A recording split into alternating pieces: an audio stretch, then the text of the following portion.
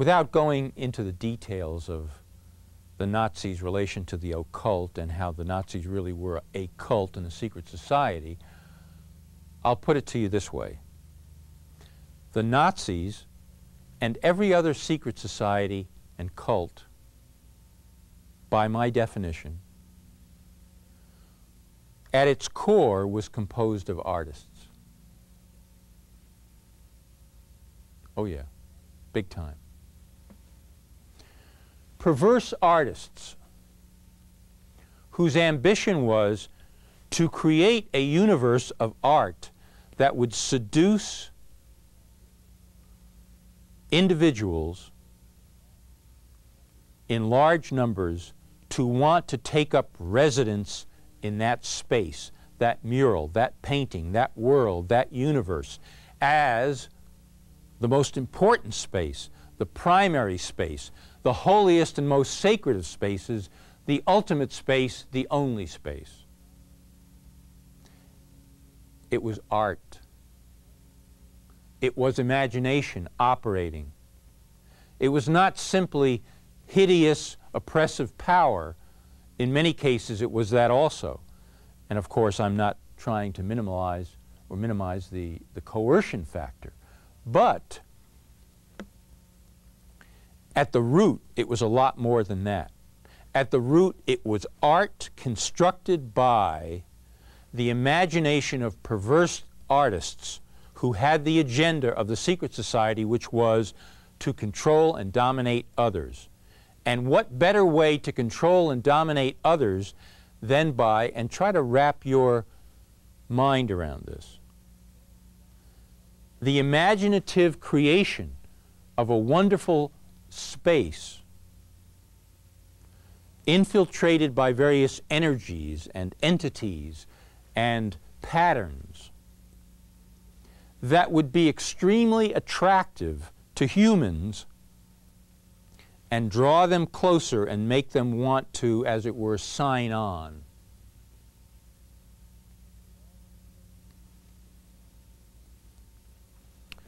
That was an explosion in my mind, that discovery.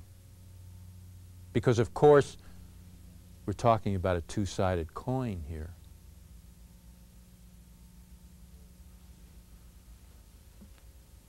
This has never really been articulated well before.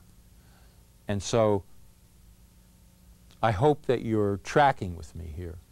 I'm spelling it out lucidly. You see, you have tremendous inner capacity called creative imagination.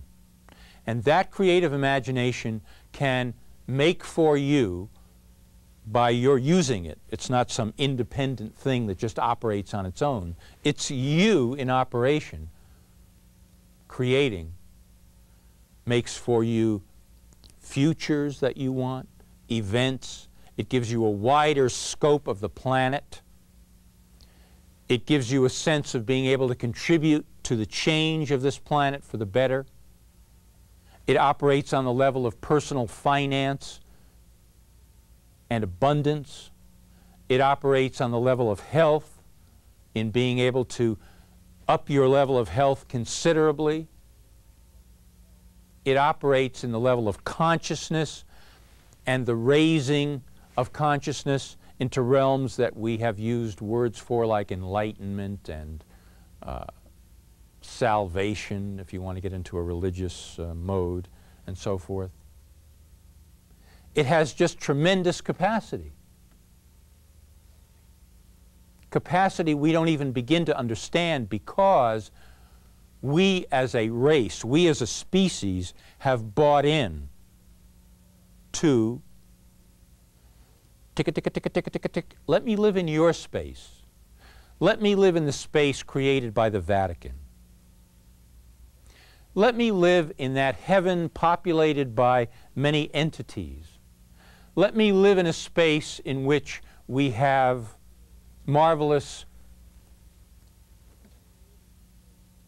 ranks and echelons and hierarchies of power and dominion and authority. Let me live in a space, let's return to Nazi Germany, end of World War I, money in wheelbarrows, unable to buy bread, the humiliation of the German people thinking they were going to conquer Europe, and here they are rooting around in the rubble. And here comes the Nazi regime building on many other little cults and secret societies and painting a marvelous cult mural for the German people. A space, a universe that consisted of the totally bogus scholarship that the German people had a special elite past that began in the Arctic, under caves of ice. Germanic giants, the Teutons, the Aryan race, arose with great third eye psychic powers and great physical strength and sailed out from the Arctic and conquered the world in as faraway realms as India, Tibet, the Americas. And it was only these artists, Nazi artists, said, by the incautious sexual joining of the Germanic, Teutonic, Aryan, pure-blooded race with the lesser races, that their powers were lost. And it was the mission of the Nazi Party to reestablish this by war, genocide, etc. And this played, as they say, for the German people in the 1930s. This mural played. A space had been created. This was not simply the coercion of Adolf Hitler. This was the perverse inspiring through art that seduced the German people into a space called Nazism and all that it implied. And the main thing that it implied, as it turned out, was the giving up of each individual's own creative imagination. The subliminal surrendering of this tremendous capacity to create on one's own. That's what it entailed, and that's what happened. Because if you look at Leni Riefenstahl's film called Triumph of the Will, a perverse masterpiece of its own, which covered the 1934 Nuremberg rally, what do you see? You see a couple of 100,000 Germans lined up as soldiers, workers with shovels, and children with banners in squared up regiments as far as the eye can see.